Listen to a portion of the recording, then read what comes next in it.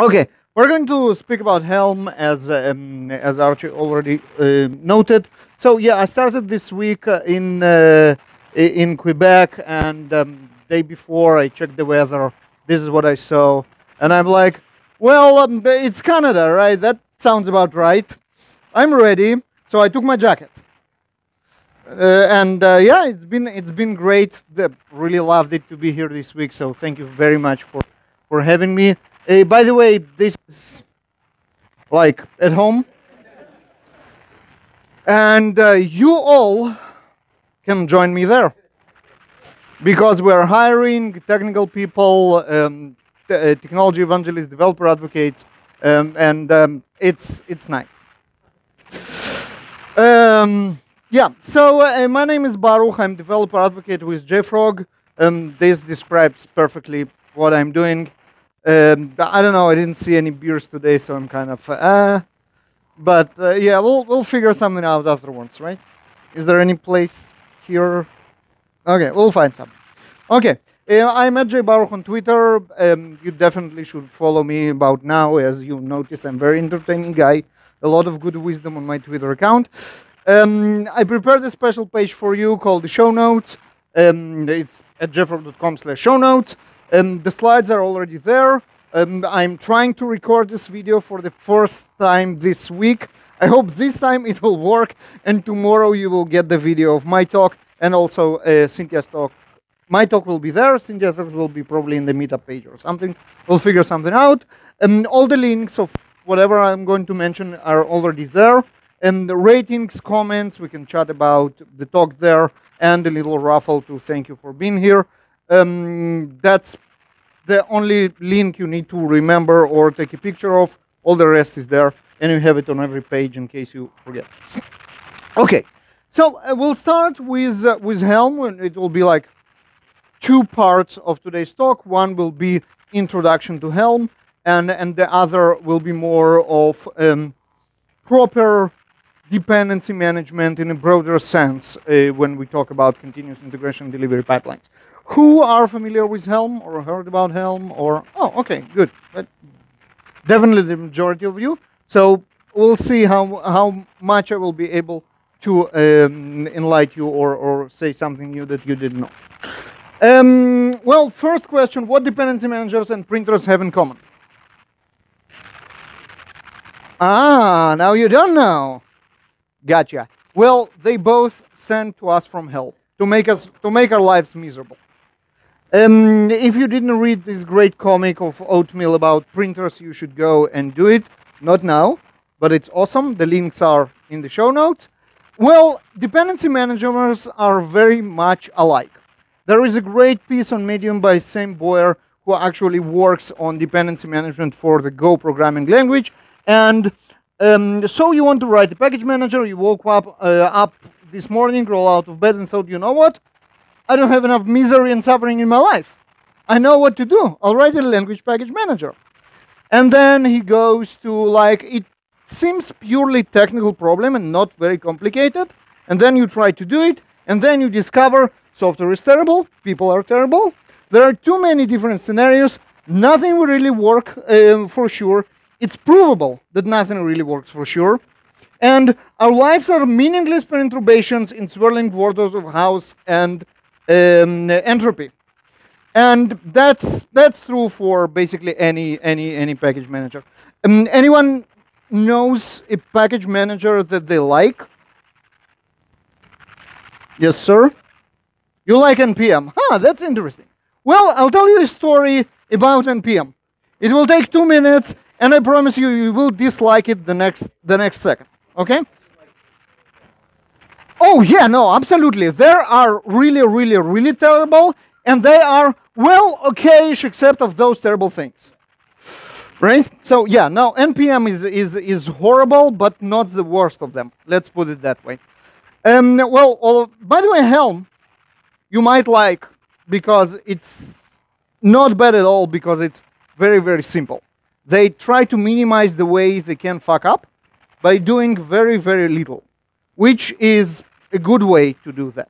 By the way, did you see the latest talking about minimizing the ways to fuck up by doing very little? the latest GitHub repo of Kelsey Hightower.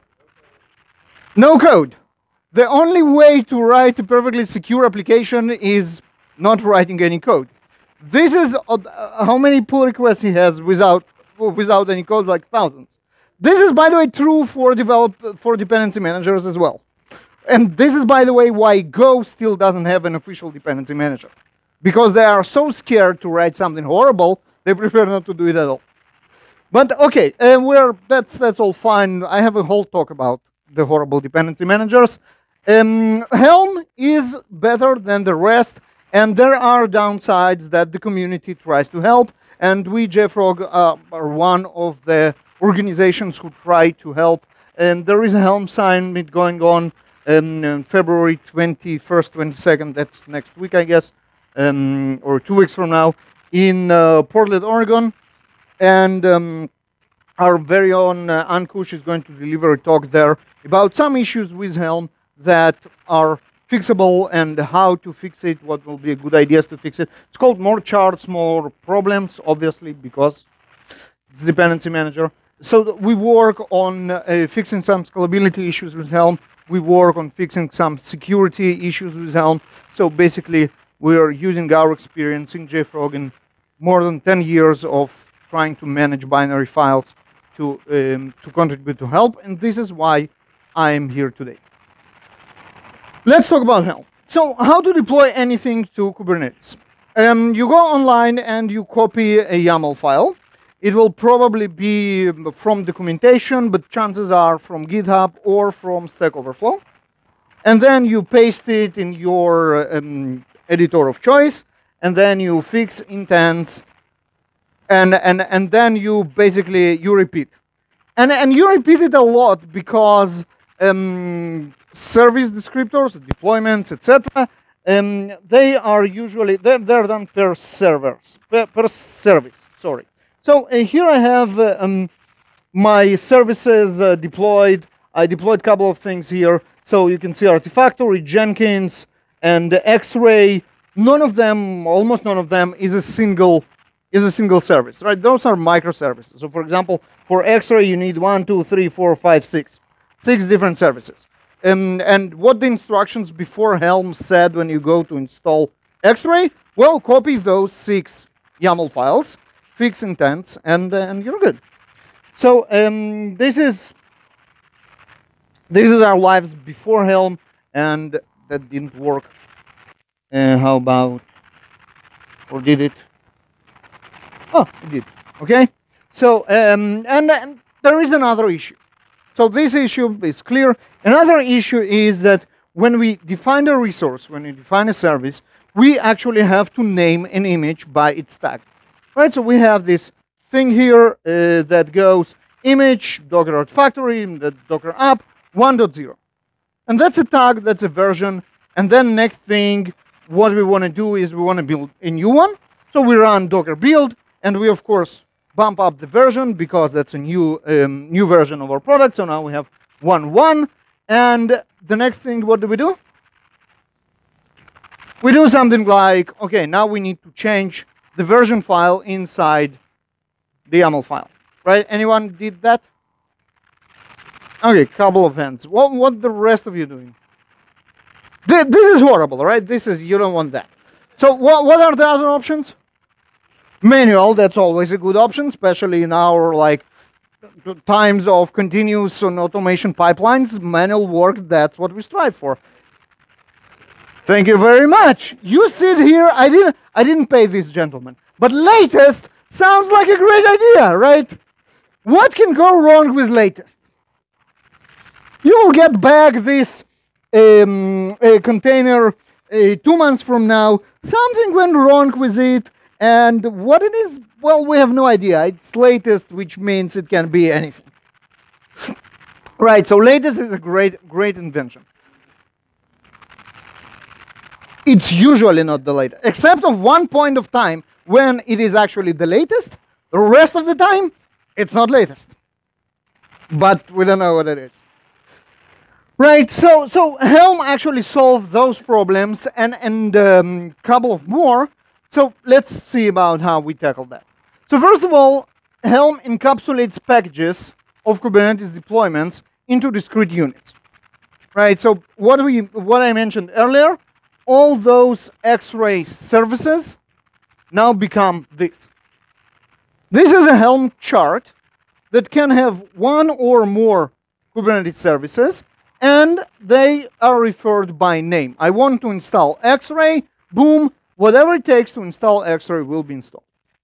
It also solves the problem of those descriptor files with powerful templating. So you can see here that instead of using 1.0 or 1.1, we actually use this template, and then we can change it. We can change this pattern with real values.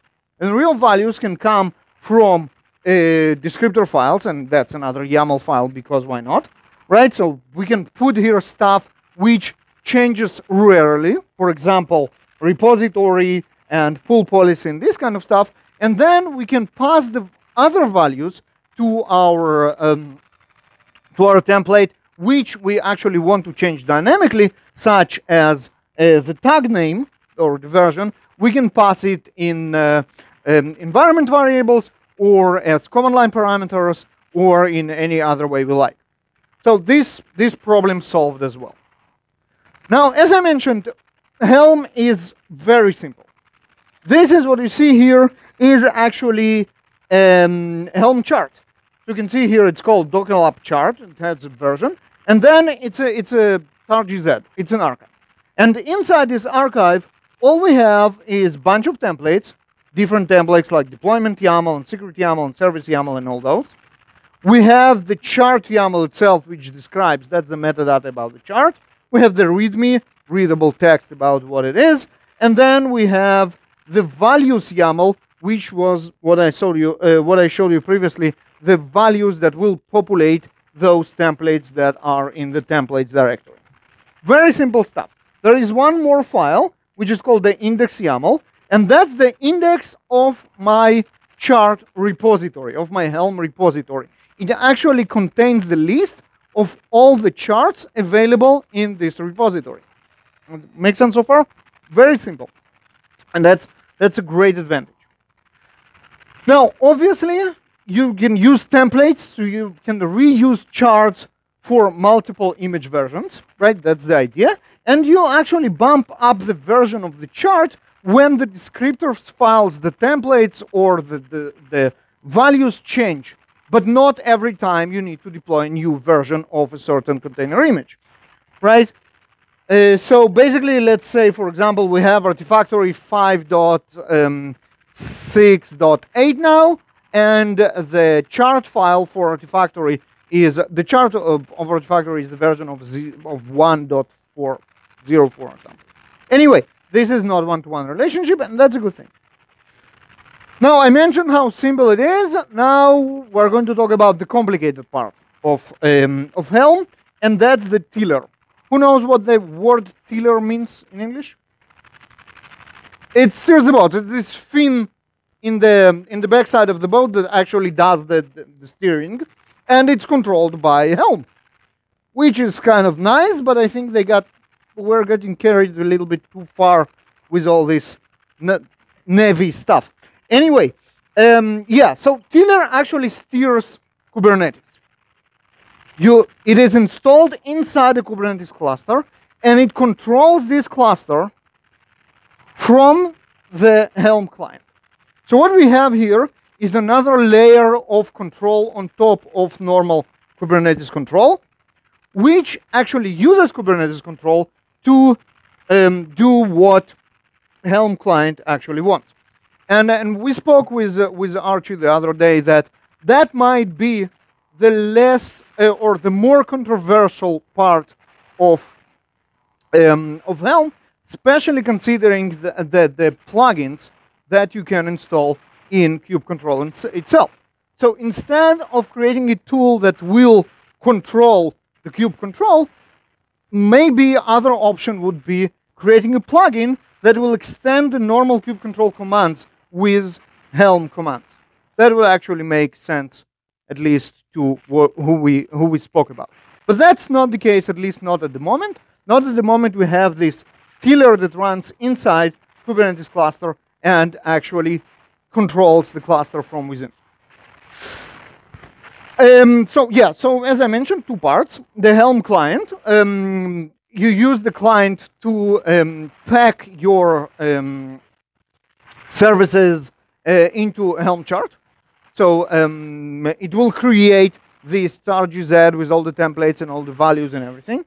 You manage the repositories on the client. You say, I want to work with that repository or with another repository. You control it on the client as well. And of course, interacting with the server itself.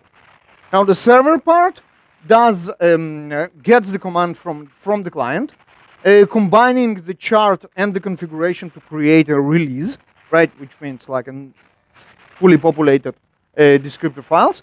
And then it installs the chart into Kubernetes, track them, does upgrades, does rollbacks, deletions, etc., upgrading and uninstalling charts, again, by interacting with Kubernetes itself. So far, so good? Awesome. Okay, just a short list of the most critical, important commands and what they are doing. So Helm init initializes the tiller inside your Kubernetes client, cluster. So you run that, and it installs itself and takes control over your Kubernetes command. Helm search, you search for packages. You say, I want to find packages that will install Artifactory. And this is how it works. Helm install downloads those packages from the repository and passes them to the teller. Teller will pre-populate the templates and will actually run everything in Kubernetes. Helm status gives you the status of what's going on with your different charts. And Helm repo is actually a bunch of commands for working with repositories. Removing repositories, adding new repositories, creating repository index, etc. So once we start talking about repositories, what Helm repository is, there is an official central repository which is called KuberenetesApps.com. It's a service provided by Bitnami, who are very big contributors in Kubernetes ecosystem in general and in Helm in particular. So they manage this repository, and what you see here is a subset of what you see inside Helm GitHub repository. So in GitHub repository of Helm, you will see about 600 charts. Some of them are incubating and some of them are released. What you see here are only the released ones. That's why the number is not so big. But, you know, the important ones are already here, so we're all good. That's the official repository, but you really need to get your local repository. That's true for any other dependency manager. It's also true for Kubernetes. And that's for two main reasons. First, you want to cache and proxy KuberenetesApps.com, just because you never know what's going on. They will be here tomorrow, not will be here tomorrow, unpublished gate, talking about why NPM sucks, etc., etc. You should have your local proxy. The other reason for having your local proxy is you want to create charts for your own deployments. And you need a place to put them because you want to share them within the organization, you want to share them with your team members, so you need a central repository to put your own charts, which are not public and shouldn't go to GitHub or wherever. So you need a local one. Now, creating a Helm repository is a piece of cake. No sarcasm intended at all. All you need to do is run an HTTP server with index.yaml. Index.yaml, as I mentioned, lists all the charts which are available under this HTTP address. And this is all. Now, more so, Helm repo index will generate this index.yaml for you. So basically, all you need is like 3 lines of JavaScript code that will expose a directory to HTTP commands. And every time something new is deployed, run recalculate repo index and replace the file. It is really, really simple. It will probably won't have authentication. It won't have HA. It won't proxy the official Kubernetes apps.com. It won't have any user management. It won't support anything else than Helm, but it will be the minimum valuable Helm repo that you can think of. Obviously, it's not the best. The other option is actually taking the best, right? Yeah, so the other option is using Artifactory for as a Helm repository. The benefits on top of all the additional functionality that I mentioned is that Artifactory is a universal artifact repository. It not only supports Helm, it supports tons of other stuff, including Docker, that you need for your Kubernetes containers, and everything else inside your containers. And that, of course, includes NPM, Ruby, Python, Java, PHP, God forbid. Whatever you work with, it's probably there. .NET, by the way, also on the... Yeah. Everything that you work with is already there. And this is super important, and I will take a couple of minutes to explain why it's so important to have one tool for that. Obviously, Artifactory, that would be my suggestion, but any other universal repository that supports more than one technology gets you closer to the place you want to be, and I will explain. So, yeah, we live in what we call the age of binaries. Starting around 2001, way before where dinosaurs live or something, trends that emerged since there, each and every one of them, bring more and more artifacts, binary files to our lives. It started with agile and continuous integration. Continuous integration means every commit we do now, we build binaries for it. And that's the opposite of waterfall, when we build those binaries every 6 months. Now we do it for every commit, right? And then we have continuous delivery and continuous deployment, which basically means not only we build those binaries, we shouldn't throw them away, because they start to go through this pipeline and might very well end up as our product. So we need to keep track of them. And then DevOps, which means not only now we have application files, binaries, but also on the ops side of the house, we now have virtual machine images and configuration infrastructure as code artifacts like Chef cookbooks and Puppet modules, and all those are artifacts that we need to track as well. And then microservices basically say the more artifacts you have, the better. Right? That's like microservices in one line. That's the essence. And then, of course, on top of that, Docker. And here, all bets are off. Every line you change in your Docker build will generate tons of weird files with SHA-2 as their name, and their layers. Some of them are orphan, will never get garbage collected. The other are reference, and you have no idea what's going on. A lot of binaries. And this is just the start, because next we have all that in our light bulbs. In each and every one of them, we will run Docker images, which might be composed of several layers, and some of them are related to each other and all that, in a light bulb. So, yeah, a lot of binaries. And you know what? We start to realize that binaries are at least as important as the source files, if not more so.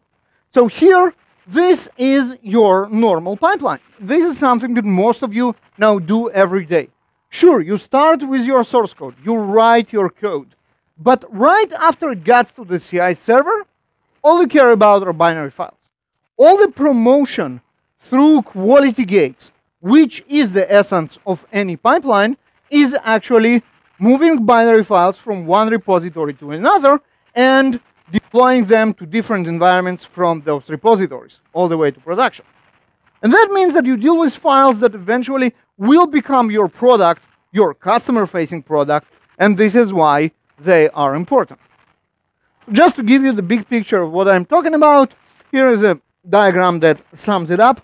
Everything starts with engineers, not necessarily developers, but any type of software engineers who are writing code.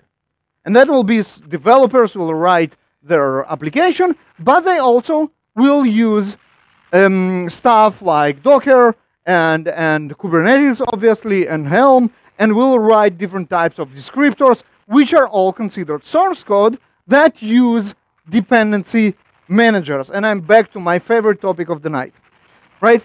Dependency managers of all types. And you can see here there are some Java ones like Maven and Gradle. There are some Ruby gems and NuGet and the PHP Composer, of course. And then we have the Helms and the Dockers and the RPMs and Debians of the upside of the house. All of them are the same. We are writing source code and we use dependency managers in them. And now if you wonder, okay, how many dependency managers I use in every day? Let's consider a Docker file.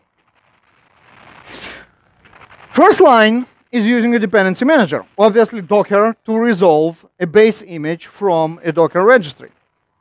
Second and third lines are obviously a dependency manager. They use apt-get, Debian package manager, to get dependencies.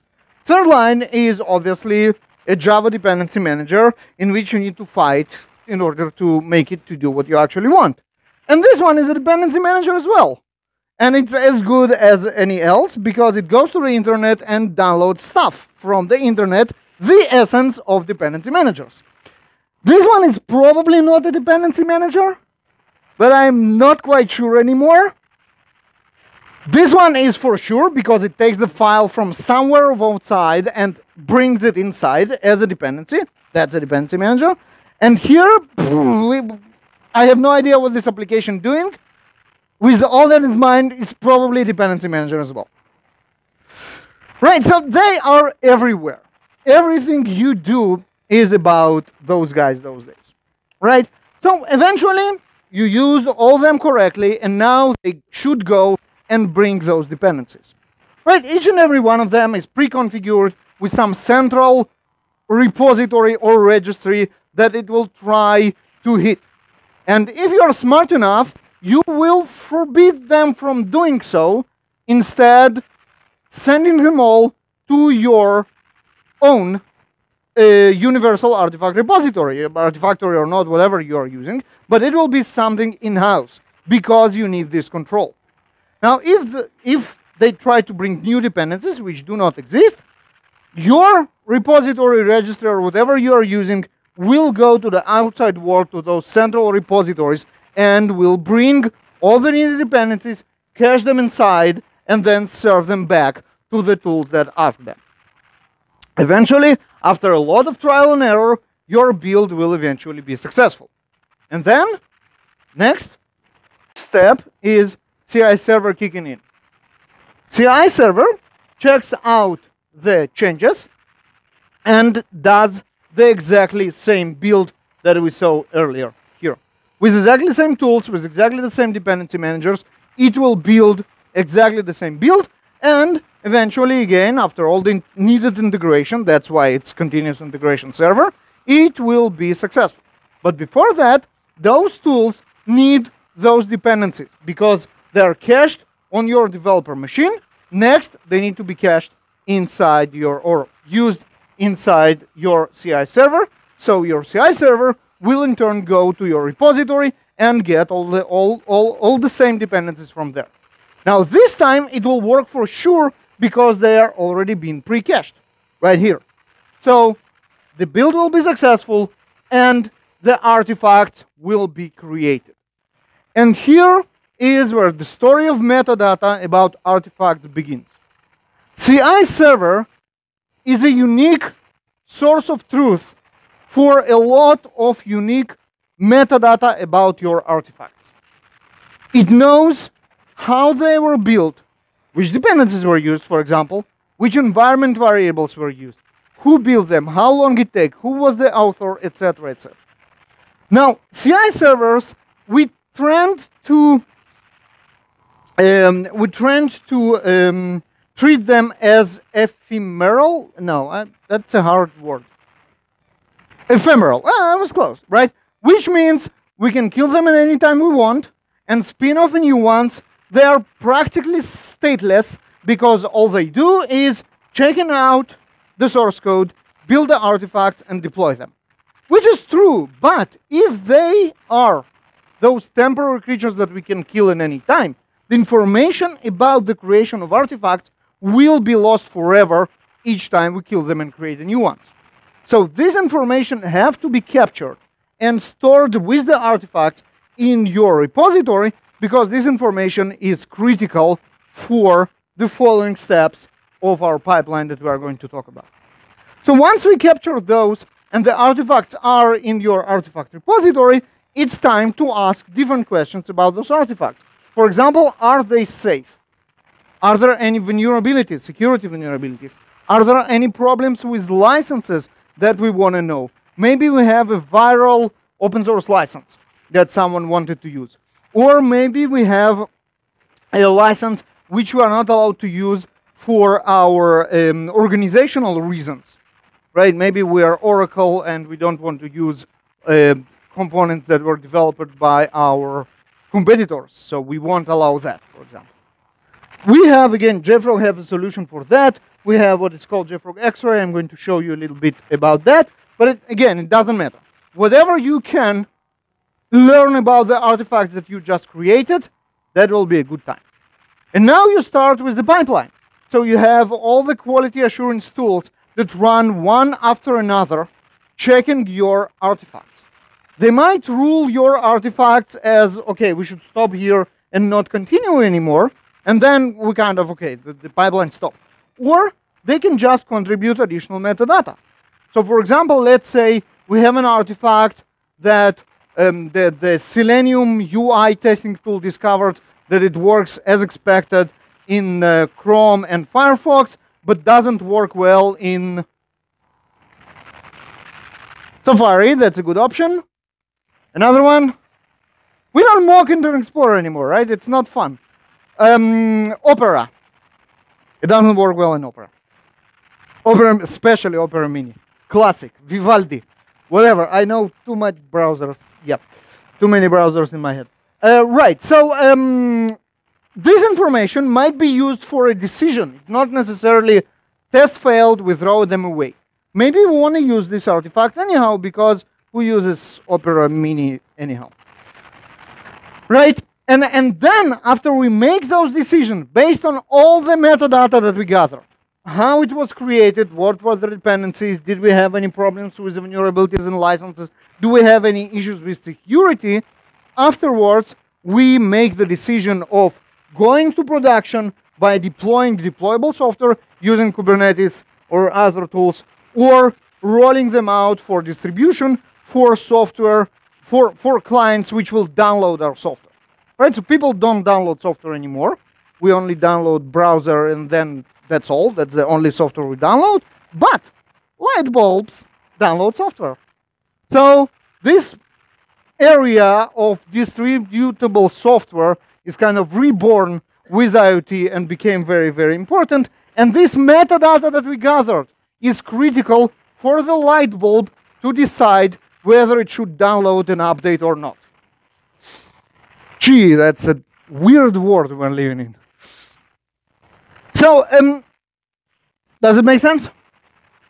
Again, the tools here are, of course, this is why they pay me for, but the idea of the importance of metadata is that this is what I want you to take away with. And I will show you a little bit of stuff again, that how it actually looks like. And again, I will show JFrog stack for an example, but you can take it to whatever direction you want. You can actually try and implement it yourself. There is no technically impossible or top secret patented stuff that I'm going to show you. So what I want to show you is one of the usages of the metadata that we spoke about. And what I want to show you is start with kind of backwards, starting with a deployed application. So here I have a Helm application that was successfully installed in my cluster, and I will show you the console output and how it actually worked. Is it big enough? It's weird enough. Why? Okay. This is weird. Ah, okay, I know why. mirror displays. That will fix it. Ah, here we go. Sorry about that. Is it big enough for everybody to see in the back? A little bit bigger. Let's do it a little bit bigger. Okay, here you go. Right, so we run some stuff here, and what we do is Helm init, and Helm init, as I mentioned, initializes the tiller inside my Kubernetes cluster, and then it adds two repositories. One is the public repository, the Kubernetes apps, and the other is a local repository which runs on this machine. Those are the two default repositories that Helm comes with, right?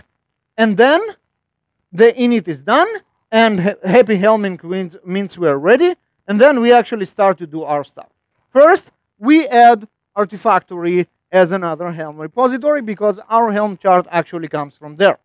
And this was added to our repositories, and then we update the local knowledge about existing charts from our newly added repository, update complete, and now we do upgrade of our application. So we run an upgrade of our existing application, and we actually have it now deployed, right? So this is like this is the Kubernetes services status.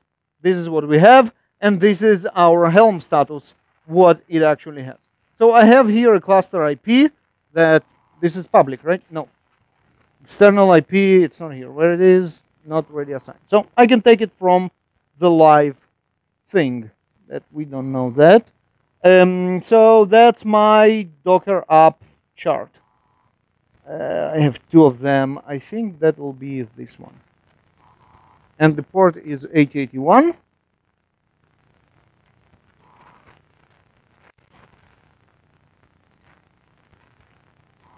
Oh, okay. This is amazing application, and that's if you are now amazed by my UI and front-end skills, I have to say that's not me. That's Jainish.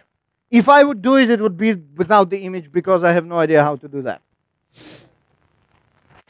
Well, and you can say, you know what, Baruch, we could expect that from you, but Jainish, he probably used other fonts, and the CSS got screwed up somehow. So let's figure out what was it.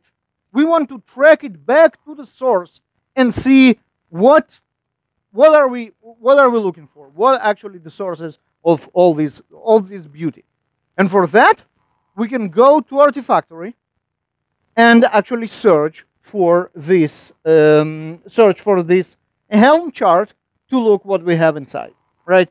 So we can go here and we can use search or just browse by artifacts. Let's browse for fun. We can filter and say, I want a Helm only, and that will be Helm, and those are my Helm repositories. It will be inside Helm local, Docker app chart.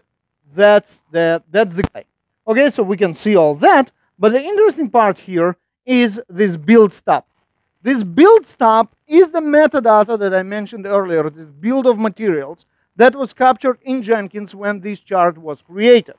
And I can say, okay, somehow I built it twice, it generated the same file, so it refers from two different builds. Let's go to 21, and this is my Helm chart, and I can see here that I'm not logged in. That's the first thing that we see. And now we see that we need to go all the way again and do that. Okay, now I have more stuff. So this is the build, that's the 21. And now I can see it was created in Jenkins by our command line client and whatever. The published modules here, interestingly, have a reference to a Docker image. This is a Docker image that was used inside my Helm chart. So when we run this Helm upgrade, we actually installed and run this image. So we can look at that and see, like, okay, that's my Docker file, and that's my Docker image. And again, here I will see how this image was created. And that's again a build inside Jenkins. So I can go from here to Jenkins if I have it around, and as I mentioned, we might not have it around, and see the results, see the console output, and actually see what's going on. So we can see here, I guess we will see download of some files which will go inside this Docker image, and we will probably want to track those as well. And then we actually see somewhere here Docker build. Right, this is it. Docker. Here we go. Right, Docker build. So it created this Docker image, eventually deployed it to Artifactory, and this is what we ended up with. Now let's see what it generated. So it generated obviously a bunch of stupidly named layers, which don't make a lot of sense. It uses a bunch of more stupidly named layers that don't make a lot of sense as well. Now, this was a little bit better because I can see by the repository what it means. So Docker framework is my base image that I use. So that's not bad. But the interesting part is right here. I have another module that actually refers to what's inside my Docker image. So now I'm getting closer to the code, to the actual code that you rendering of it you saw in your screen. So you can dive into this war file. Well, it's Java. That explains why it looks suboptimal. And here you can see again tons of stuff about the Java image, but it's about the Java file, but you can also see the build. So here again, welcome to a Gradle application, Gradle modules. This is our war file, and you go like, well, that doesn't say a whole of a lot to me. So is it good? Is it not good? What happened comparing to the previous one, which looked amazing on my screen? It was like applets was running on a screen, it was animated GIFs, and it was crazy, and now it's like stupid and I don't see anything. Well, we can compare. We can ask what actually happened. And we can say, I want to understand what's the difference between 8 and 14, 8 and 7. And then it will tell me, well, look, bunch of new artifacts were created. Okay, it's a new build. They should create new artifacts. But also some dependencies have changed. That might be a reason. Maybe that's why. Or you say, you know what, those are all internal, so nothing actually changed. How about variables? Did environment variables change? Maybe I now build it with a wrong version of Java because it was somehow got updated in Jenkins and now it produces different results. Well, let's see. We can go to the environment variables and say, well, I want to know which Java version it actually used. And well, it used 1.8. Maybe it explains something, maybe it doesn't. Maybe I want to see the source code to understand what went wrong. And that, of course, I can do from Jenkins again. So I can go here and see, okay, that's the revision, and that's a revision in my Git. So I can go there and see exactly which revision of the Java code run inside the Helm install that I just run with 4 different steps in the way between connecting the 2 dots. So this is the importance of metadata that I've been talking about, and this is why you should record all that. And now, just before we are done, and Archie is not here, I can go for another hour, because he usually, in this point of time, he does like very scary faces to me, like, and then I understand I only have an hour to go. So yeah, just to finish it up with a different type of metadata that I already mentioned. So let's say all your tests were fine and everything was good, but you used threads too. Anyone remembers Equifax? 145.5 million of credit records of Americans got stolen in July, half a year ago, and I am one of them, and that was because of Struts 2. So yeah, Struts 2 is a notoriously known super insecure Java web framework. And you can expect from a government-related agency to use... Oh, no, I'm in the wrong building to say that. So I strike my last sentence. Anyhow, let's just look at X-Ray instead before I run into more troubles. Yeah, so X-Ray is a software composition analysis tool. Software composition analysis tool means it analyzes the software recursively to find whatever metadata you care about. So it comes out of the box with database of security vulnerabilities. It got updated from National Vulnerability Database and a bunch of other sources. And then everything you throw on it, regardless of what it is, Docker image, WAR file, zip file, npm package, or RPM package, it will go and analyze whatever it can find. So here, and again, that's too small. So here you can see that our beloved Struts vulnerability was found inside a proprietary WAR file that, of course, system had no idea what it is before, which it was a part of a Docker layer, which was a part of a Docker image, which was a part of the build. So we recursively analyzes them, and then in this Docker image, we found, I don't remember how many it was, 128 issues on all the layers. We probably also used Ubuntu that has Heartbleed for the fun of it, right? And but you got the gist. We can find all of them recursively, and we can do the other way around. So we can do and say, okay, I want to. Now all you heard about Struts 2, and the first thing you do tomorrow morning is, guys, we need to find if we use Struts 2. We need to find it anywhere inside of our organization. So again, tool like Extra can help with that. Struts 2, show me where it is. Well, you have Struts 2 in a bunch of WAR files. Well, that's okay. We don't deploy WAR files, we deploy Docker images.